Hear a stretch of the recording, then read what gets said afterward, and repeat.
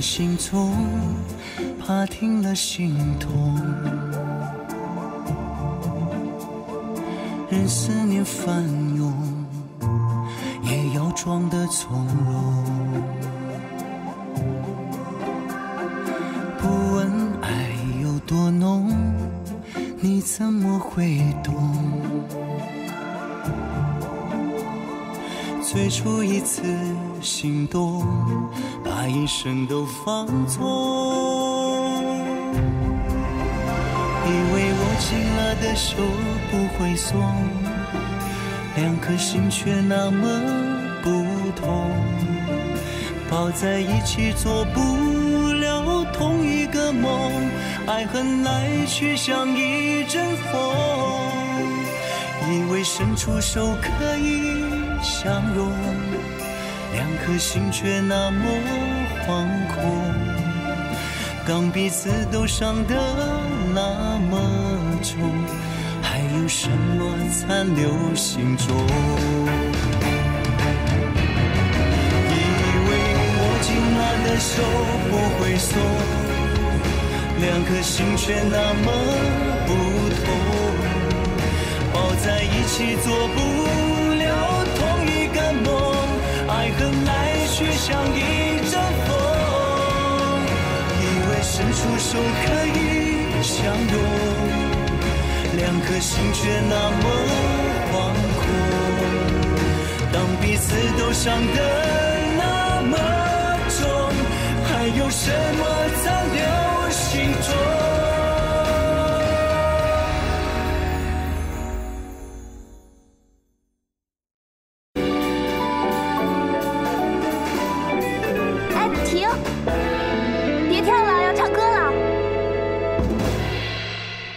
长亭外，古道边，芳草碧连天。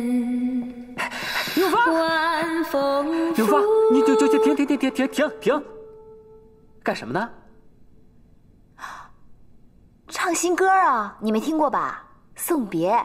送什么别啊？送别送谁啊？那是女学生唱的，在大世界不合适。怎么不合适啊？你是歌星啊，歌星就不能唱女学生的歌了？那客人不愿意听啊。哪有客人啊？那你也不能欺场。我告诉你，我今天是心情好才唱艺术歌曲伺候他们。你别给我玩这个。来，好春宵，1、2、3，唱！音乐奏起来啊！来，唱起来！唱起来！快！哎，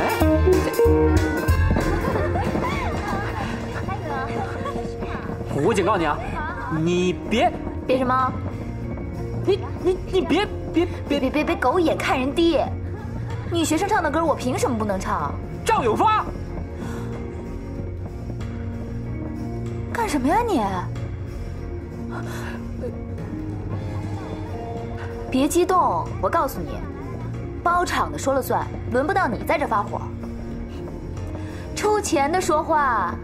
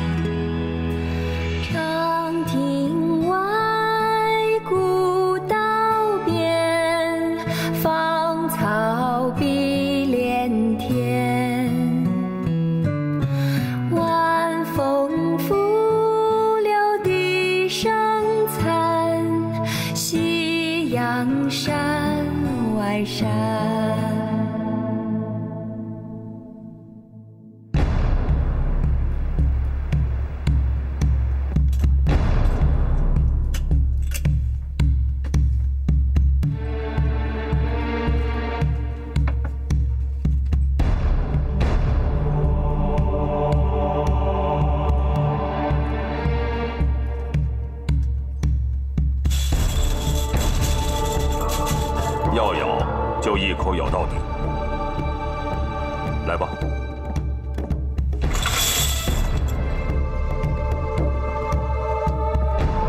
你想要的那张牌，在这儿呢。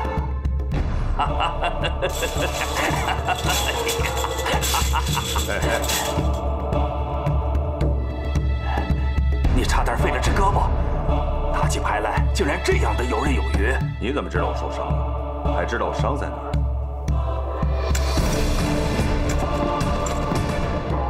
贺老板，你在北，我在南，井水不犯河水，谁劳烦你呢？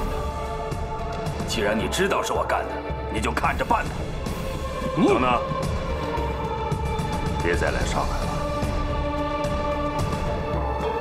老四，贺老板也是个带种的人，别抠门，把贺老板的钱都退给他。你不是说你请来的姓贺的厉害吗？枪还没拔出来就让老段给做了，你说能把他胳膊弄折一只啊？他人没事还玩了一夜牌。我承认我姓贺的找错了，那老段也是做样子，那也得能做出来。你有本事把他整趴下试试。你要想把他女儿给吃了，他早就趴下了。你给我住口！我大儿子都残废了。干什么呀，老铁，你别埋怨。哼，你以为老段真为他女儿啊？你心里有没有数啊？当年因为生意上的事儿，你杀了他老婆啊，他早就怀疑你了。现在终于有机会了，他还能客气啊？他可以杀我老婆，干嘛弄残废我儿子？杀妻之恨，他这回连本带利都还上了。做掉段绍荣有那么难吗？山本先生，有些事儿你不清楚。段绍荣在上海的势力可不是一朝半夕经营起来的，他的关系网啊盘根错节。我们不是有朋友在他身边吗？用句你们中国话说，他是干什么吃的？几次三番动不了手，那他在段绍荣身边就起不了一点作用。我快失去耐性了，段绍荣势必得出。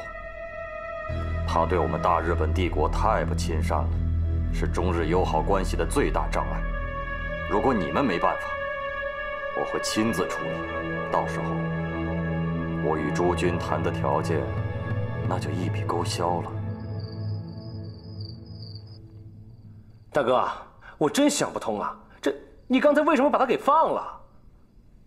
我想过安生日子了，不想树敌太多。我现在正琢磨着，什么时候该退下来了。哎，那不行啊！你先别着急啊，听大哥怎么说。怎么说都不行啊！这上海滩除了大哥，没人能当大哥了。除了大哥，没人说了算呢。四哥说的也对啊，您要是真的退了，总得先把后面的事安排好吧？哎，你怎么回事啊？你还真想让大哥退啊？是我要大哥退的吗？啊？是大哥自己说要退的。大哥说归大哥说，你少在这煽风点火。我告诉你啊，大哥说可以，大哥他自己说的。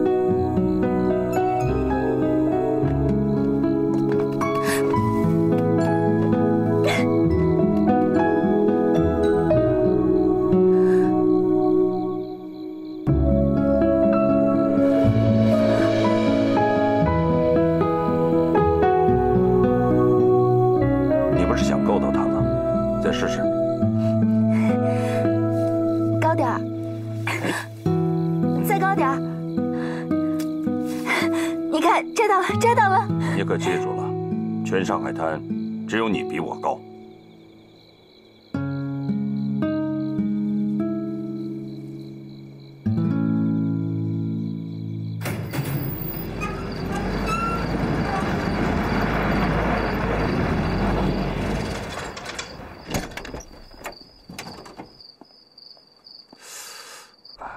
这口子这么深，你怎么也不小心点呢？宁宁好点了吗？立天来看他了，他好多了。立天是个好小子，哎呀！你忍着点嘛。你别说呀，在我眼睛里啊，也就剩立天跟宁宁这片净土了。你姐要在的话呀，肯定喜欢这小子。我姐是菩萨，谁都喜欢。是。所以，好人不成命啊。宁宁的个性就像她。哎，我跟你说，最近我认识了一位姑娘，她长得还真像玉英，比我还像呢。你们是姐妹，自然像。不过她不一样，她的那种神情，特别像你姐年轻的时候。你还说白露像我姐呢？白露那是绝金小娘子，跟你姐没法比的。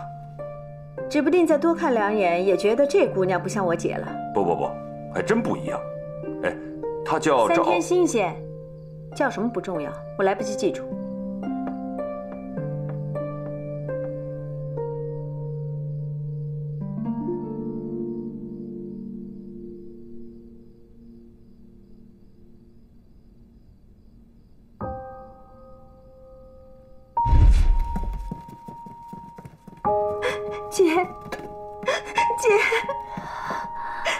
姐，你挺住啊！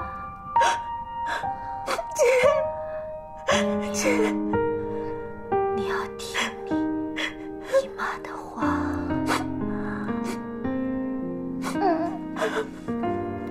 医生呢？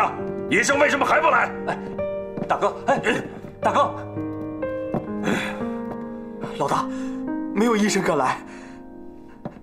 什么？你们绑也得给我绑来！姐姐，帮我照顾宁宁，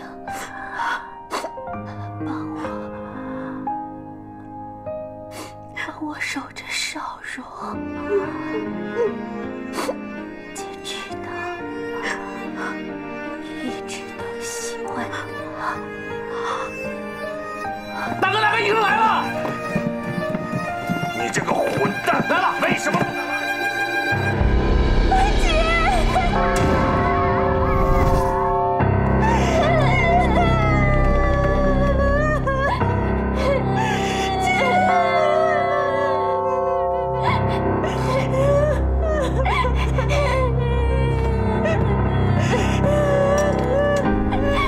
你这个混蛋！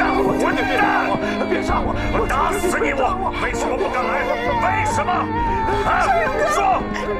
绍荣哥，我姐刚走，你别这样，我姐已经走了呀。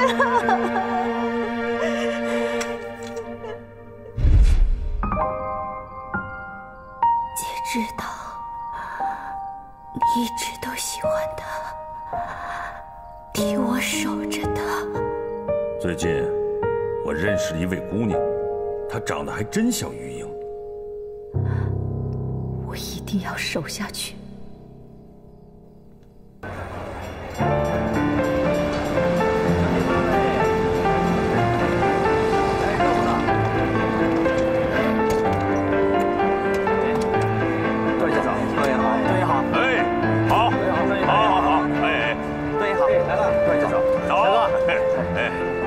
吃到了没有？你还没吃啊，大哥？馋了，来一份。来，段爷您拿好。付钱。多少钱？算了，四爷，我请你们吃。这可是你说的啊！说什么呢你？什么演算盘？我看是铁公鸡。付钱。多少钱？您看着给吧。哎，四爷请吃生煎包，快去啊！快去快去！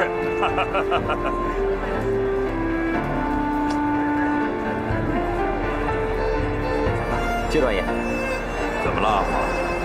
怎么不高兴啊？生意不好，日租界不让咱进。为什么？嫌咱们臭呗。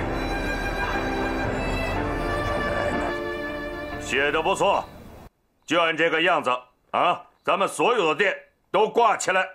哎，是段爷。等等，大哥，这么做不太好吧？有什么不好的？太明显了。不明显，我挂他干什么？我也觉得不妥，这店里还是常有日本客人呢，特高客。我管他什么特高客，我管他什么日本人。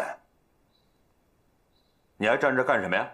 还不赶紧给我挂起来你！是，哎，大哥，这你也知道，我也是为了……行，我知道，我知道您算黄老四心里有本账，算盘珠子拨了的乱响，但我告诉你们，这本账不是这么个算法。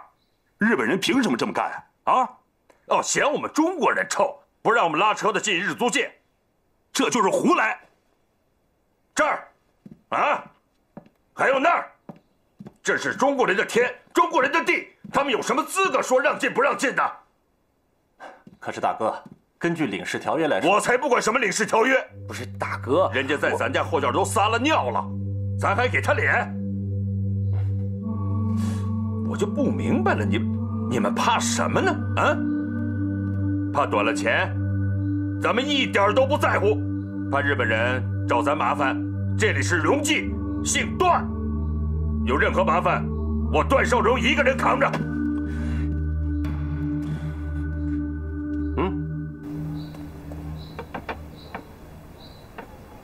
我跟你说啊，要跟日本人这样干的，也只有大哥敢了。他还真不能退。哼，你这话说的，你是要让他当我们大哥呢，还是要他当抗日英雄啊？这反正他就是不能退，他是好样的。你也是好样的。是啊，所以我跟着大哥呀。哎，阿忠啊，车不用洗了，大哥晚上不用车了，一会儿约了梁胜李老板来咱们荣记谈事儿。谈完了不就用了吗？不就回大屋了吗？怎么？大哥晚上出去吗？问你话呢，回话呀！不说我揍你！哎，你干嘛？是不是大哥不让你说？哎呀，没事儿，我们不会告诉大哥的啊。去大世界，跟着一位唱歌的小姐赵永芳。什么叫跟着？啊？吃夜宵？还是干嘛睡觉啊？就跟着一段就回家了。去！到底啥意思啊？看来大哥对赵永芳还挺上心的呢。哎，你们两个又瞎叨咕什么呢？没事儿。哎，老四，梁生记那老板你给我约了没有？都安排好了。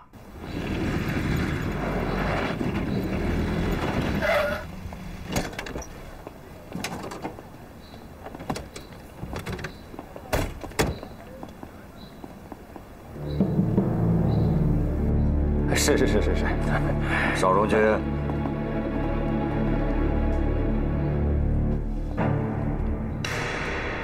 日勤航空开幕酒会，请邵荣军务必光临。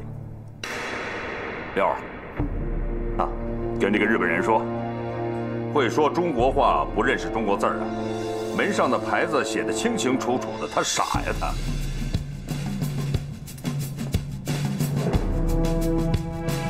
听到我大哥说了吗？回去好好认认中国字。门口的牌子上已经写得很清楚了。邵荣军，我大哥还说，他可以跟狗说话，要不你叫两声听听。段绍荣，皇军是看中你的，上海滩能接到这张请帖的中国人没有几个。滚蛋！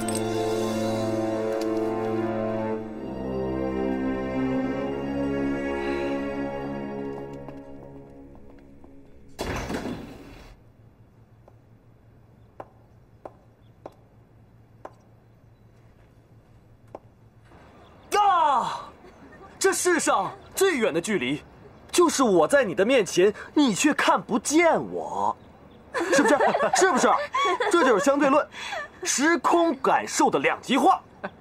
段宁看不见他吧？哎，你敢说你看不见他？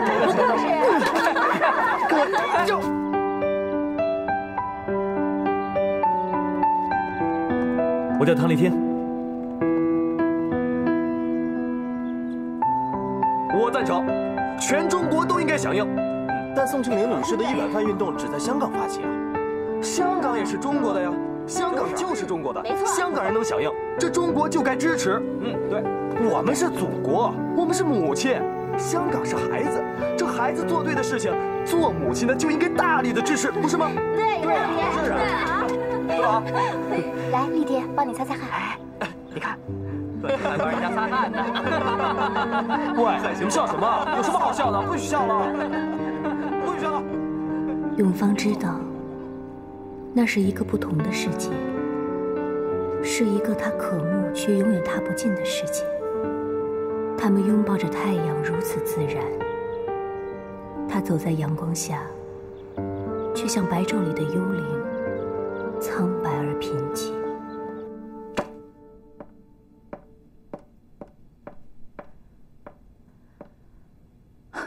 唱这首。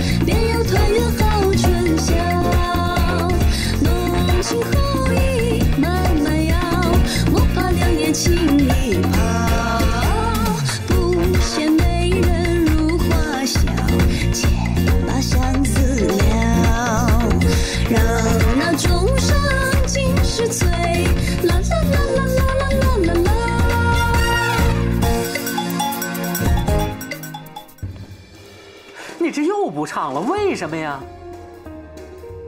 没什么为什么，就是不唱了。你总得有个为什么吧？你告诉我为什么，我给你解决为什么。哪有那么多为什么？不唱就不唱呗。你的好光景才刚开始啊！我有什么好光景啊？那段绍荣就冲你又连续包场包了1个月呀！这个我不稀罕。你不稀罕，有多少人稀罕呢？瞪着眼珠子等着呢，眼珠都快掉下来了。谁爱掉掉呗。你这也太不……这个场子没有真心。你以为段绍荣真的喜欢我啊？他包场还听我唱歌来过几回啊？人家是贵人嘛，贵人多忘事，人家忙嘛。那就别包场啊。你说你一姑娘家家，你怎么这么轴呢你？于经理，我知道我是个卖艺唱歌的，可是我不是别人包的歌妓。明天我不来了。你不来，你去哪儿唱去？你给谁唱？给谁唱也得看我心情啊。我真的不来了。永芳，赵永芳，只要你人在上海滩，你走到哪里都躲不过段绍荣，还不如你就在这里唱呢。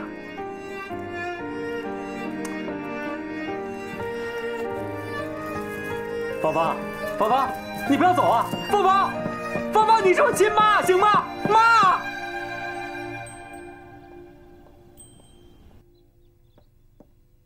出远门啊？去哪儿啊？去几天呀？路上冷不冷啊？多带点衣服啊。许太太，你放心吧，房钱我是不会短你的。我如果一直不回来，这屋子里也没什么值钱的东西，你大可以腾出来再租出去就是了。哎，赵小姐，还有事儿啊？哎，赵小姐，大家能住在一块儿不容易，都说这同船共度还得修得100年缘呢，你怎么老是拒人于千里之外呢？再说了，你这一个女孩在外面也不容易，我多说2句，多问2句，那是出于关心。谢谢你了，我就是回老家一趟。啊，回家呀？回家好，回家好。远吗？1天。啊，那路上可得小心啊，自己警醒点儿。哎，钱放严实了，财不露白，知道吗？哎，早去早回呀。孙小姐，啊，您找我有事儿啊？白鹿这个账怎么回事啊？这是老爷交代的。是吗？是，这是老爷特别交代的。哦，行，没事了，你去吧。哎，老周啊，小姐回来了吗？还没回来。那晚上回来吃饭吗？他没说。得备着呀，回不回来，家里总不能冷锅冷灶的吧？是，知道了。来，啊，糟毛豆，宁宁，我知道你最爱吃了，特地为你做的。刘嫂做菜我最爱吃了，以后结婚刘嫂也跟我过去。哎，姨妈，到时候你也跟我一起嫁过去啊？不害臊？怎么，你不想跟我一起过去吗？哎呦，我还照顾你一辈子呀。那总比照顾我爸一辈子强吧？每天跟他在一起，吓都吓死了。丽天，好吃吗？再添一碗饭。好。不行，他不能再添了，他只能吃1碗饭，对吧？谁说的？我今天就要吃2碗。哎呀，你自己说要吃1碗的。啊，孙小姐，白露来了，她非闹着要进来。别让她进来，我出去。哎，姨妈，多吃点毛豆啊。谁不能进来啊？段爷，段爷，段爷，你开门呢！我是白露。段爷，你们开门呢！喊什么喊什么？你们开门，我要进去。把门打开。老段，站住！段爷不在，你骗谁呢？我就要见他。老段，老段，你刚才说谁呢？老段，叫老段给我出来！啊！老段也是你叫的。你们都一起欺负我一个女人！我们怎么欺负你了？把你从3堂子里赎出来，锦衣玉食的让你吃着穿着，这叫欺负你啊！别讨了便宜又卖乖，你要是不乐意，另找主子去。是他要跟我分开的，他派人给了我3个月生活费，就说要跟我分手。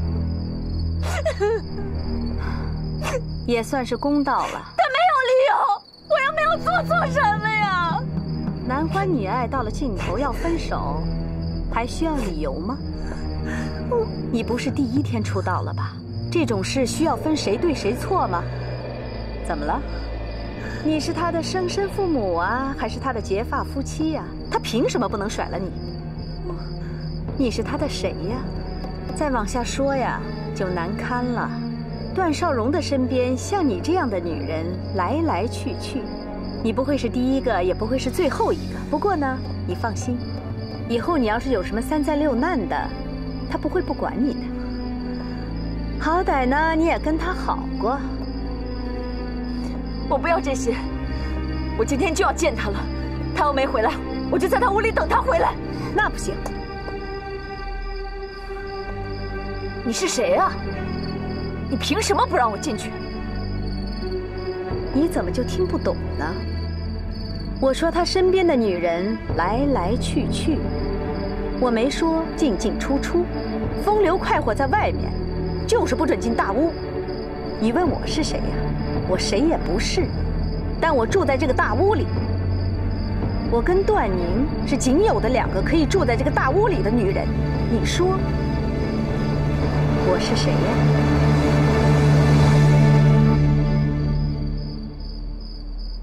大哥，你说是不是啊？哎，来了！哎呦，李老板，李老板，李老板，段爷，哎，来，坐。哎，您请，别客气，坐吧。啊，哎，这事儿咱们得支持吧？啊，是中国人都得支持。哎，老李，你是中国人吧？我是中国人呐，但我也是生意人呐，做个有骨气的生意人。就有这么难？我只是让你们量身车行的啊，不去日租界，不做日本人的生意。这上海滩大了去了，少这么一块地方，你们就能饿死了。段爷，我不是顾及这个，你是怕得罪日本人？你说你，他们能把你怎么着？啊？你有什么可怕的？你是一个堂堂的中国人，被日本人都吓得没胆子了。这凡事都要以和为贵，是不是啊？如果你想跟日本人讲和气，那我就不跟你讲客气了。段爷，是我把话撂在这儿。如果在街面上我看谁敢上你们梁生的出租车，我见一个打一个。这段爷，您这又是何苦？我就是乐意。我还没让你学我呢，在车上挂一个牌子，上面写着“日本人不许上车”。段爷，就照您说的，就照您说的做。照我说的做。啊，这么快就想通了？哎呀，好样的，老李！来，这边走了啊，咱们呀下去陪你喝2盅，怎么样？是。来，走。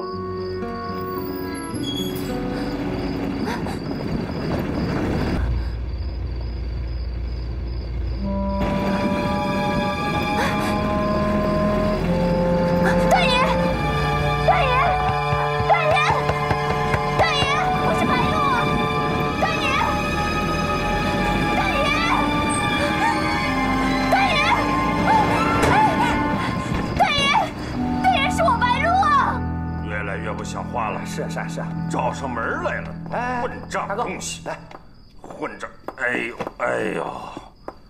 哎呦！今天被你们两个啊，老四六啊，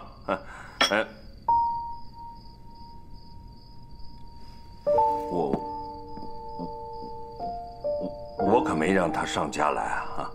他什么出身啊？啊，没眼高低看不懂啊？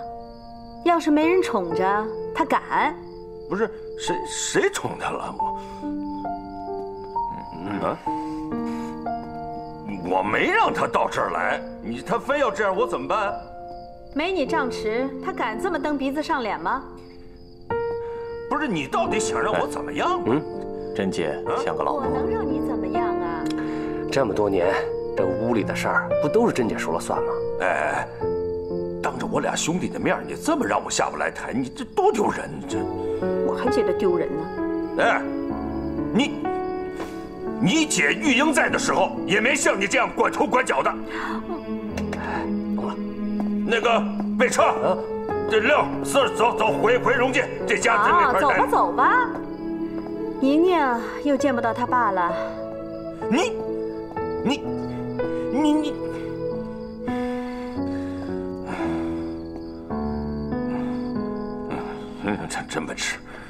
真本事你啊，真够本事的你。老周，哎，扶老爷上楼啊！来了，现在越来越有本事了，你现在。你们两个谁去门口把那麻烦处理一下？我去。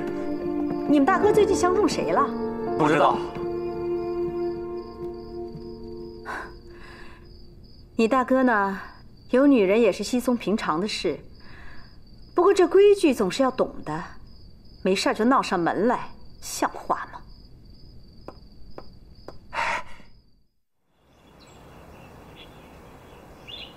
这事儿你别掺和。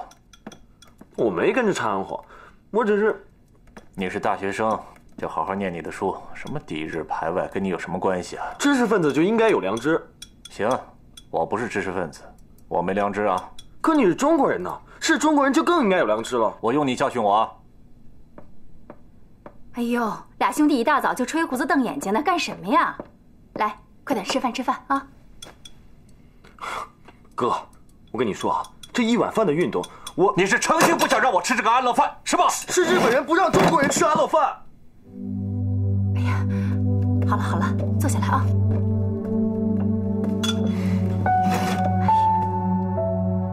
哥，如果你有什么顾虑的话，我自己去跟段先生提。我知道他是反日的。怎么着？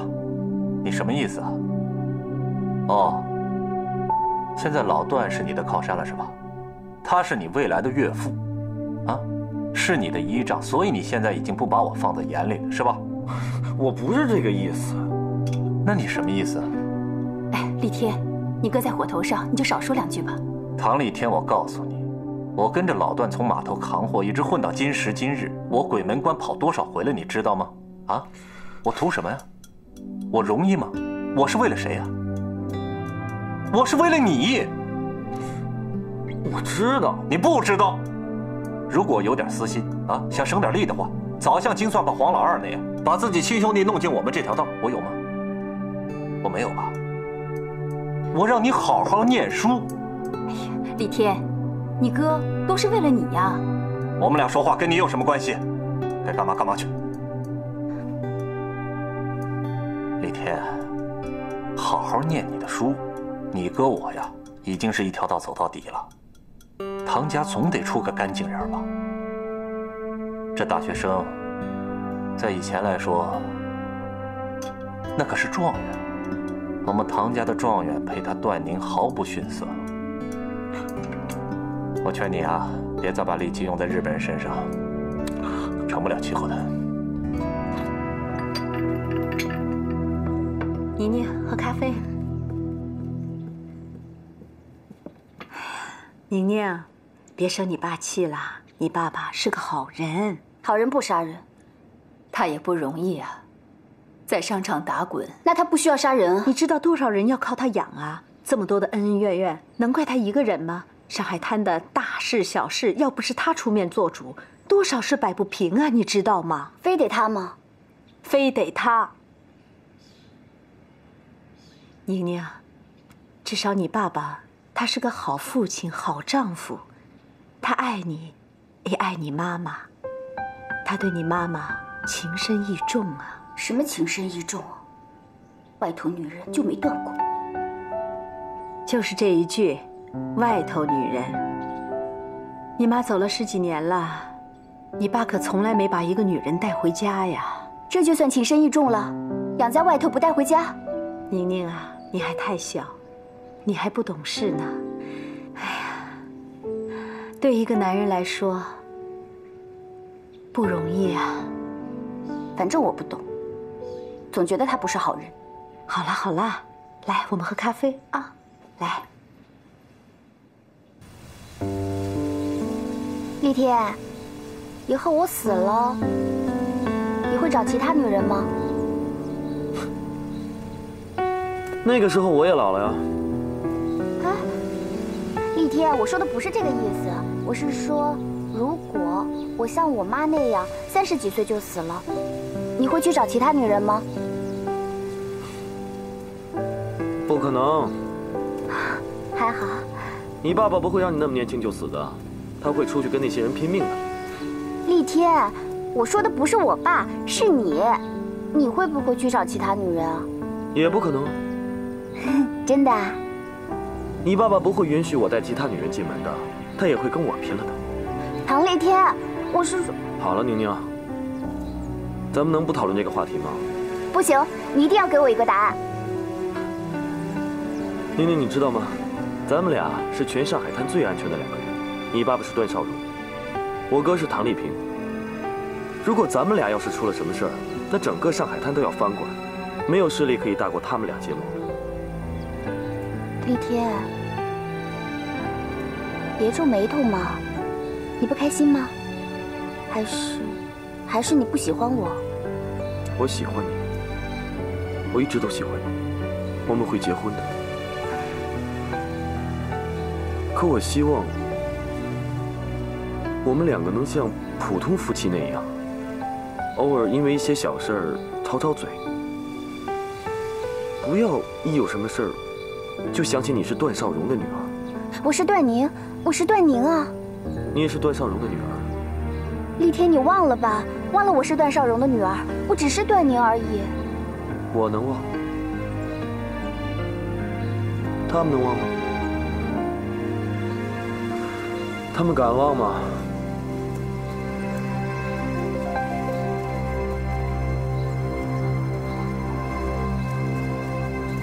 这回他们知道厉害了吧？啊，嘿嘿，来，现在日本领事馆抗议，他们说出租车不进日租界，大大的造成了他们的不便。我要的就是他们的不便。段爷，他们可是直接点您的名呢。我还怕他们不知道是我段某人所为呢。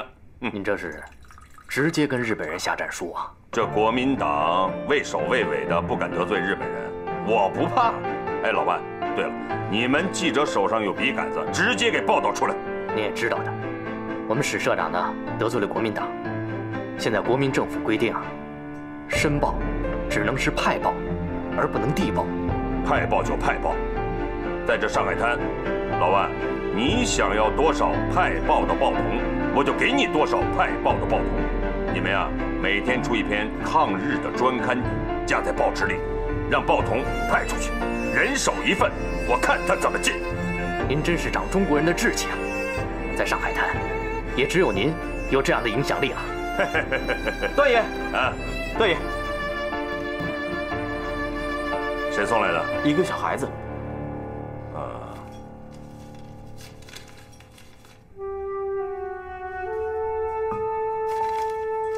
大哥有事吗？啊，没事儿，喝茶啊！来，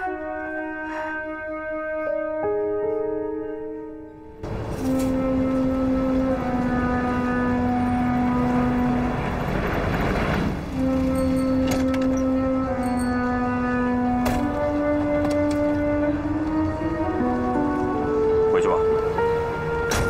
你说大哥他到底去赴谁的约了？我怎么知道？他又不让跟着。这真是麻烦。我跟你说啊，这万一大哥他要是……他坚持自己去，谁说都没用。哎，一碗饭，对，一碗饭。这是宋庆龄女士在香港发起的职工员共运动，呼吁港人每人以5块钱认购一张餐券，凭这张餐券啊，可以到餐厅领一碗炒饭。然后呢？集大家的力量，一起支援抗日运动啊！这是好事儿啊！一碗饭，港人可以，我们也行啊。别说一碗炒饭了，哎，在咱们上海，咱们有菜饭、蛋炒饭。如果有哪家餐厅不配合的话，我第2天就能让他关张。也不用这么激烈。行了，这事儿交给我办了。谢谢段先生。哎，李天啊，这么大的好事儿，你为什么不去家或荣记跟我商量，偏偏给我单独叫出来啊？为什么？不是我们没派人送信过去。我告诉你们，千万不要轻举妄动。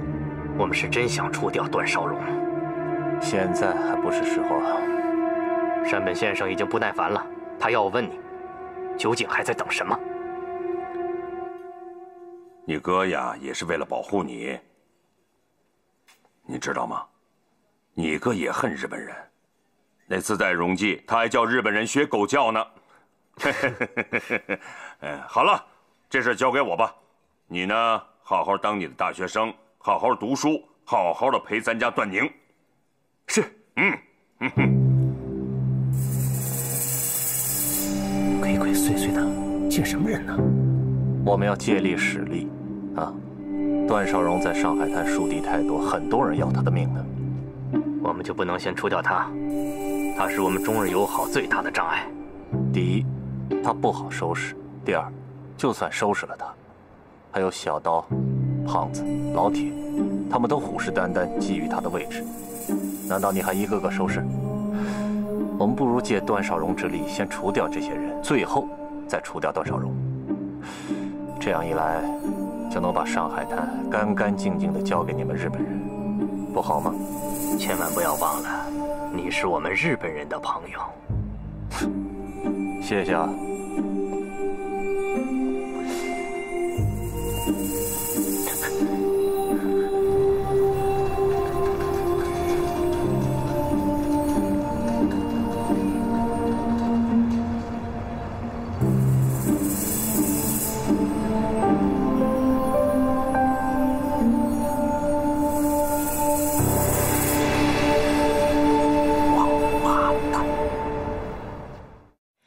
诸位催绕，千金买一笑，多少寂寞，苦苦的煎熬。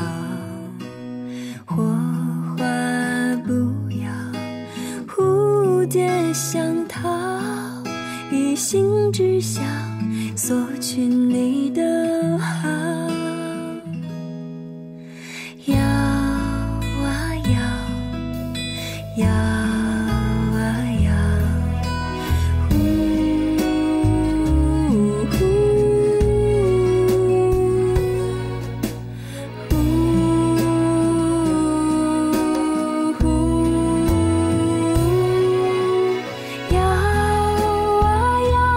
摇到外婆桥，